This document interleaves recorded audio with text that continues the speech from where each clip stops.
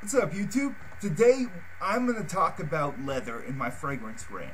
And now leather is one of the staples in like the masculine fragrances. It definitely is a note that a lot of fragrances have.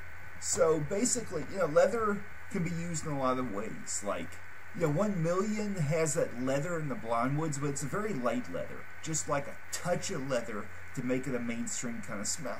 So you don't have too much sweetness going in that one.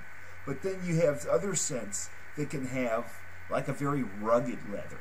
Kind of a green, mossy kind of leather. Like Halcyon Z14 is a perfect example of that. You see the 70s scents and they start to have that kind of leather smell.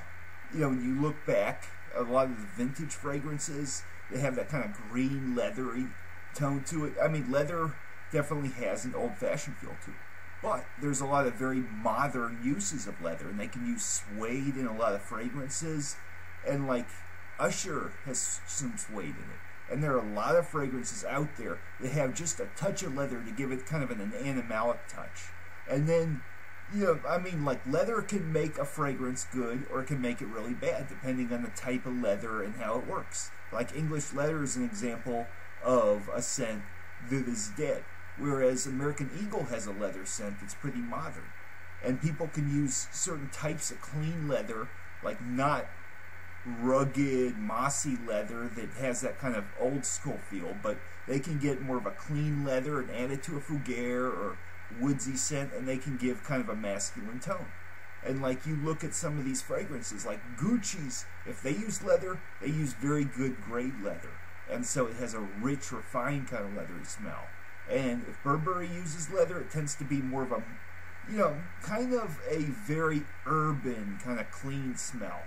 That's one thing about Burberry. Like, they're making a lot of fragrances that have this kind of aromatic, fresh appeal now. Traditionally, like with London, that was more of the Oriental category, and then they had the more powdery version.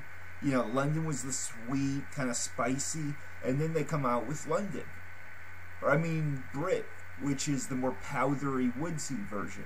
And then they come out with Touch, which is woody floral musk, but now they're starting to move more for the fresh. And when they use little bits of leather in the modern fragrances, they tend to use it for a clean, urban touch.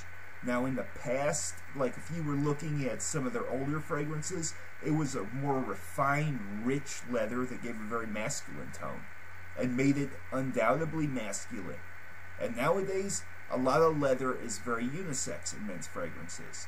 And they try and be careful not, they try and make a lot of unisex feeling fragrances. And so there's certain leather scents, like English leather, like Dirty English, which is kind of a leather tobacco with some dark musk and dark amber, but it's not a sweet scent. It's a very rich, woodsy, dry kind of spice. And it actually works quite well. But like Dirty English is one of the few scents that has that kind of masculine leather.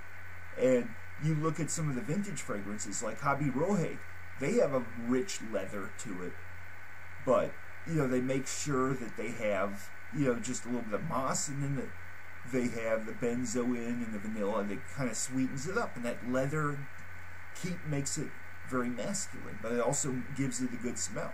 And leather can work well with woods, and it can work fairly well with spices and musk and a lot of different ingredients if you have a good scent matrix.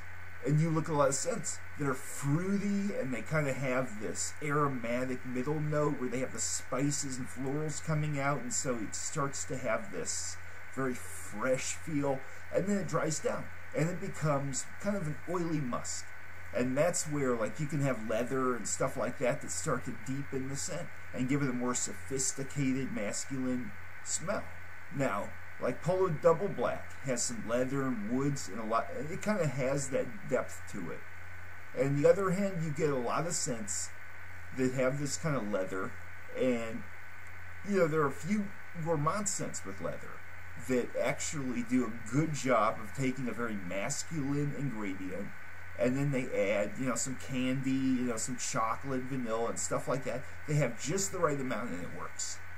And you can see a lot of fragrances today that use leather in a very modern way. And they put leather in with a lot of aromatic ingredients And, you know, the leather gives it this undoubtedly masculine dry down. It keeps it from being too feminine. But leather is one thing you got to watch out for. Because I'm going to tell you, you're not going to like everything with leather. In some cases, the leather may be very caustic smelling, and it may have a very chemical smell. And in other cases, you have a very rich leather that's undoubtedly a good scent. So it's all about, you know, what they're using it for.